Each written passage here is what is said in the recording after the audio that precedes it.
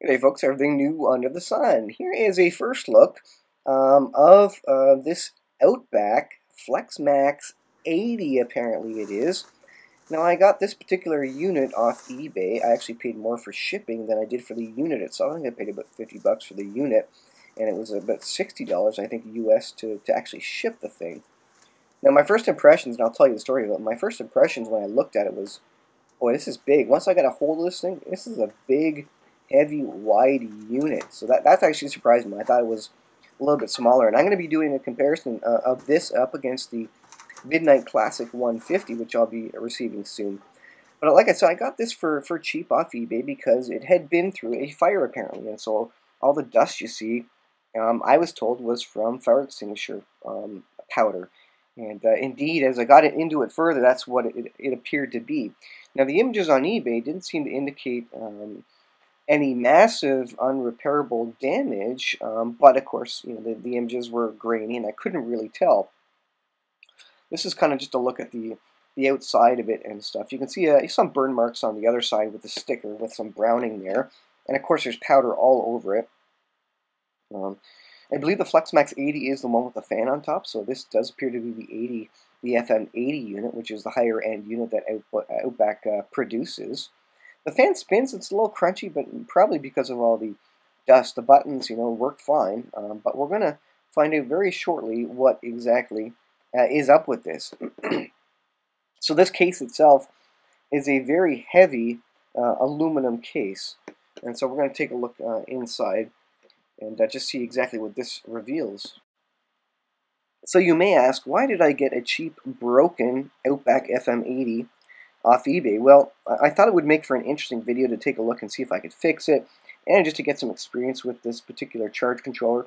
Here's a look at the inside. You can see some obvious indications of melting. There was probably a short in some of the main wires coming in here. You can see the Ethernet jack and the phone jack are melted on the bottom.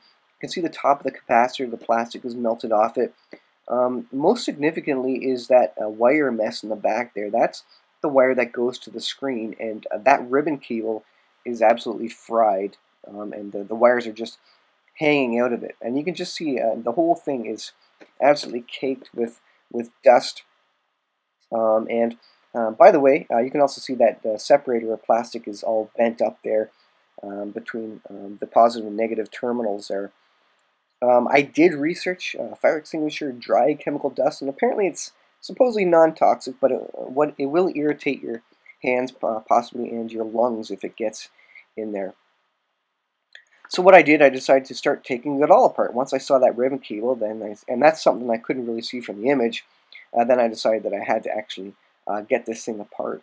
And it wasn't 100% clear what exactly or how exactly it came apart, but eventually I had to disconnect the fan there. It's a very heavy unit because the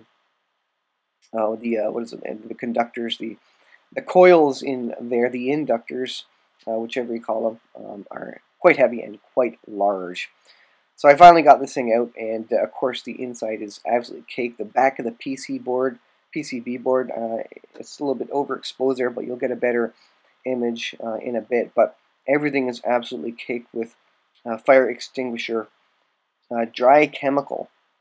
And so now the task becomes, how do I actually get that top aluminum plate off? And there's a pile of screws. You have to take off all the MOSFET screws all along the side there on the bottom, as well as some long screws all along the board here, which I eventually figure out.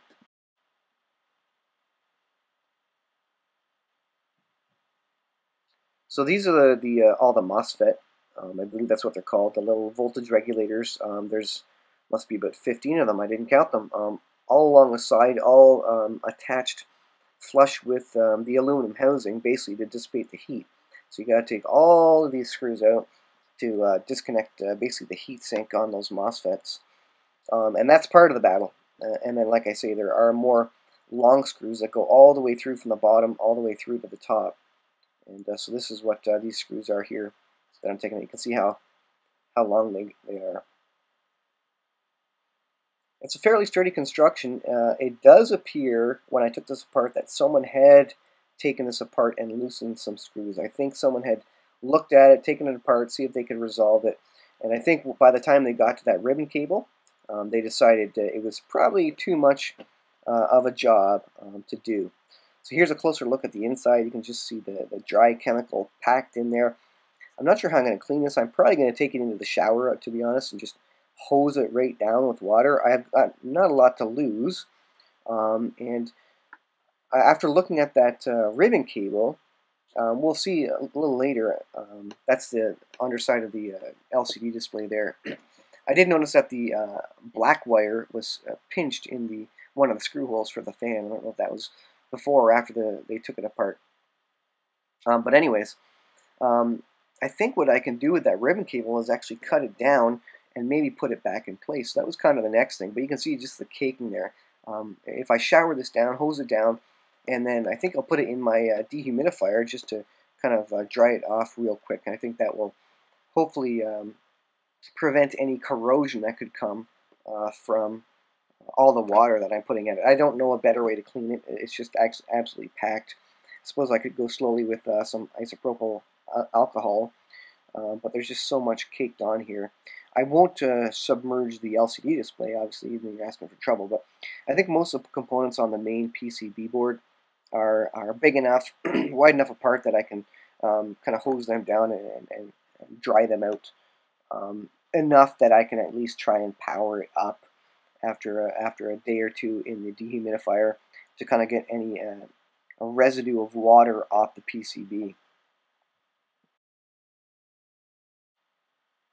In this clip, we're going to take a closer look at the ribbon cable there. Right in the middle of the screen there's the ribbon cable connector. I think it's fairly easy. If I chop the ribbon cable where it's not melted, I can then press the new ribbon cable back in there with the little cap that comes on it. So I think I can bypass the part that's melted. I'm hoping no resistors, etc., were blown because of the shorting out of this whole unit. But we're going to see. We're going to try it out. We're going to see. If this doesn't work, I'll just sell it on eBay to the next guy. You can see there where I think I'm going to cut it underneath that big magnet to prevent interference on the wires there. Just cut it where it's not melted and then stick it back on the connectors. If you look further below, you can kind of see all the components, all the wires, absolutely, if it comes into focus, just caked with dust and debris from the fire extinguisher. Again, I'm hoping none of the capacitors are blown, and they may be. I have no idea the state of it, but I really have to get it washed up and back down to a clean scenario before I can actually try powering it up. So I think this will be part one of the video. The next step is going to be to put it through the shower and get it thoroughly dried out, and then I'll start the video again, and we'll see where we can go from there to get this thing maybe working. Maybe even I'd like to even see it just light up, see the LCD screen light up. That would be a win. And it may still be trash, but it's interesting nonetheless. And so I figured I would try it out. So anyways, thanks for watching. That is the state of it now. Stay tuned for part 2 of the video where I go ahead and clean it and dry it out and maybe try and power it up.